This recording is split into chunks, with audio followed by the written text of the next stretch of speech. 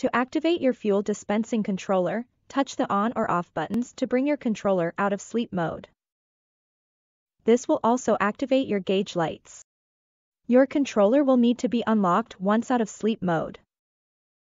Hold down the off button until you see the on and off buttons blink twice. Your controller is now unlocked and can be used normally. To turn on your controller, touch the on button once and your pump will become active.